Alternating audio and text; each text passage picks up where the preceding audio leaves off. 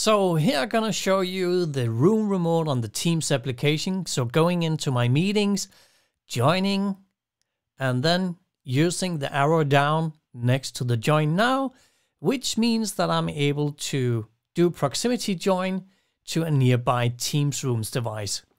So here I go, I can have two devices nearby. I use my Denmark device, and here I go, I'm connecting to my Teams Rooms.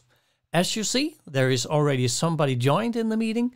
I'll scroll down the audio, but here I am in the meeting. As you see on the top, you have the option of controlling your room system.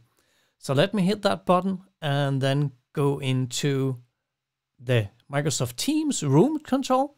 So right now it's connecting to my Teams rooms, and here I have the option of turning on and off the video, muting my microphone, turning off and on the captions, and I also have the option on changing the layout of the Teams rooms. So here I can choose between gallery, and content, and vice versa. I can turn the volume up and down, and then again I can hit the back button, and then I'm back in the meeting.